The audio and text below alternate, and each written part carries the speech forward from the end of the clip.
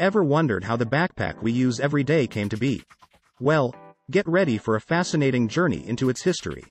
Did you know that backpacks have been around for thousands of years? From animal skins and woven fabrics to medieval scrip, people have always found ways to carry their belongings. But it wasn't until the early 20th century that the modern backpack as we know it emerged. Thanks to visionary inventors like Dick Kelty. Dick Kelty revolutionized backpacks in 1952 by creating a lightweight aluminum frame and adjustable straps. Suddenly, outdoor enthusiasts had a comfortable and practical way to carry their gear. Backpacks quickly became more than just hiking gear. They became a symbol of the counterculture movement. And students started using them to carry their books and personal belongings. Fast forward to today, and backpacks have become even more advanced. With a wide range of sizes, styles, and features. There's a backpack for every need.